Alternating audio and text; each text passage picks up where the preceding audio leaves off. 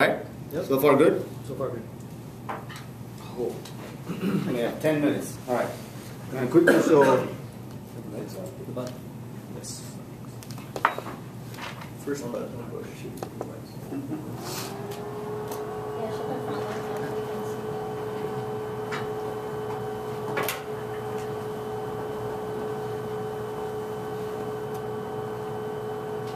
So I'm using Climate Consultant. I'm going to choose Phoenix.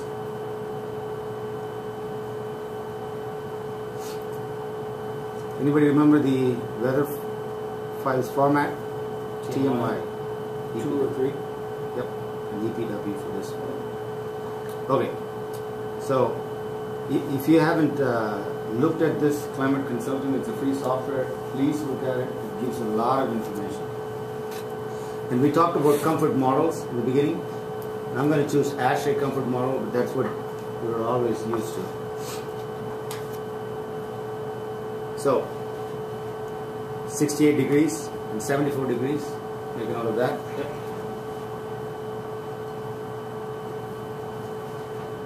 Wow. One thing to, there's so many graphs and charts in this program. I'm not going to bore you with all of them. I just want to pick and choose a few. This is diurnal range.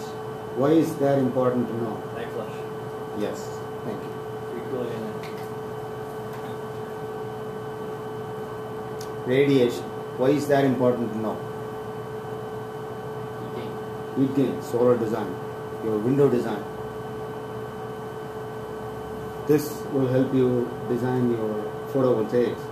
How many times in a year I have clouds? Sky cover. Wind velocity. How would this help you? Wind turbines. Wind turbines plus Natural natural ventilation plus building orientation plus. I'm going to come across a T-bridge. Right. The problem with this chart is, this chart only tells you the average wind speed, but it doesn't overlay the temperature of the average wind speed, right? So why do you need to know the temperature of the wind? Do you want it or not? Do you want it or not? Do you want to block it or not? And, okay, why do you need to know this? Ground temperature. Ground source heat.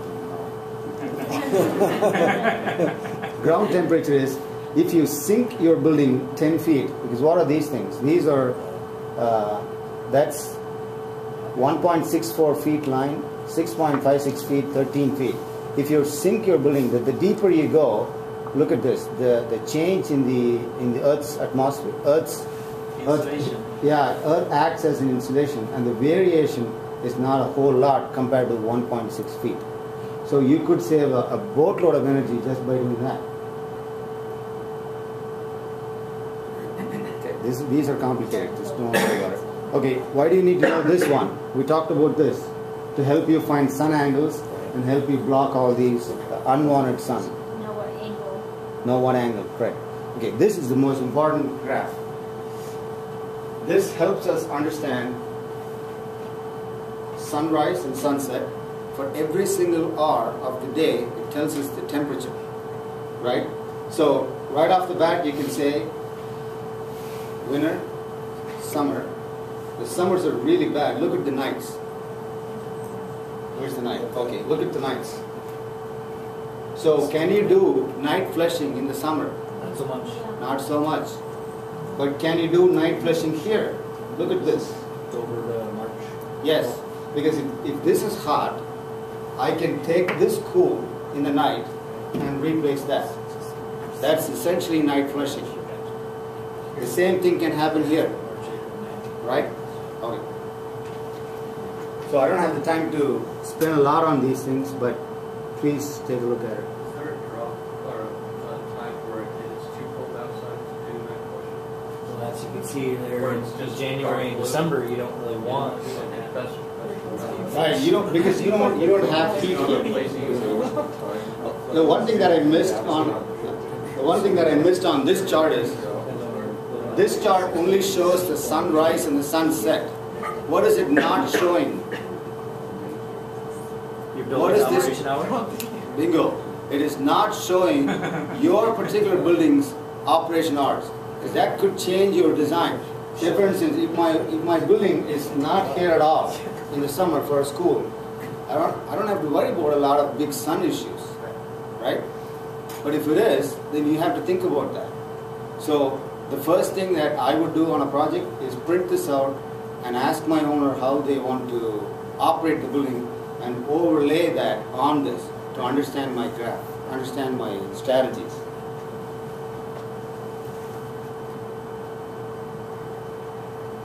Okay.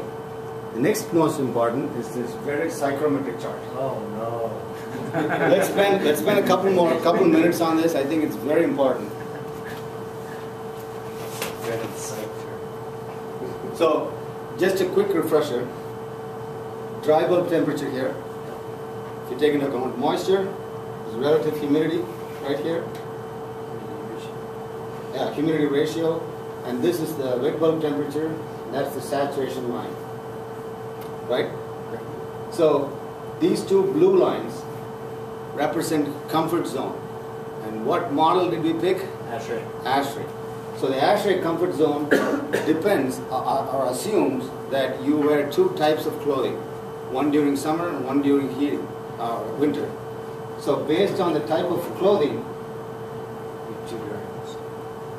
summer clothing is on the right side. So here's the comfort zone during summer. So you see every single dot is the temperature for every single hour. There are 8,760 hours in a year. So 8,760 dots are there. You established your comfort to be 68 to 74 based on the ASHRAE model. So that tells me that based on the ASHRAE model, the outside air temperature is only 11% comfortable on the total 8,760 hours. Correct. So the rest of the 89% is not comfortable in Phoenix. You probably want some barriers. You want a lot of barriers. So let's see how we can stretch this by different different strategies. Okay. Right? So when a red dot moves into green, We increase it's that. comfortable. Okay. All right. So these are the different strategies here: sun shading, high thermal mass, blah blah. What is one thing that you have to have no matter what? Cooling and heating. Will your owner let you not put a cooling and heating system? Not like, Not likely. I'd be out of job. That would not be good. So let's go Don't and suggest that one. Okay. This is mechanical heating Okay. and humidification. If you do that, Wow. So by clicking on it, what did you? I just clicked on it. Click on number 16. Clicked on number 16. Could someone help me? Yeah. Click on. Just click on number 16 again, please. Yeah, you already did. Okay. So you notice this 11% comfortable, right? Yeah. You click on number 16 again. 42% comfortable because I'm doing conventional heating, and this is assuming that I'm controlling the entire 8,760 hours. Your school may not be 8,060 hours. It could be just 4,000. Gotcha. So this is saying if you do conventional heating, yes, you take care of that much. Go ahead and click 15, please. 15. All right, 37. Another 37. I don't know why this doesn't add up. It should. 11 up. And 11. No, it includes that 11. 40, 37, 11 should be 90.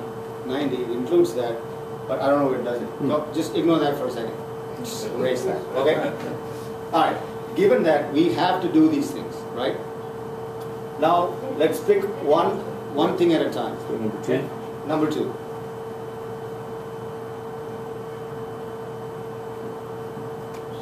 Okay. This says 3,054 hours in a year you need to shade your building. Okay? That's 34% of the hours. But why didn't this increase or decrease or anything? Why didn't this? We already had it covered with the heat. Right. No. Here's the thing. The ashtray comfort model is assumed based on a shaded condition. Why don't you guys remember that? We talked about that. The ashtray comfort model is assuming that you are in a shaded place like this. With what should be the wind speed? Maximum air velocity. 50 feet per minute? 30 feet. That is the assumption, right? So, just to get your 11% comfortable, you have to be in a shaded place. Otherwise, this doesn't work. So, let's go and click the next one. High thermal mass.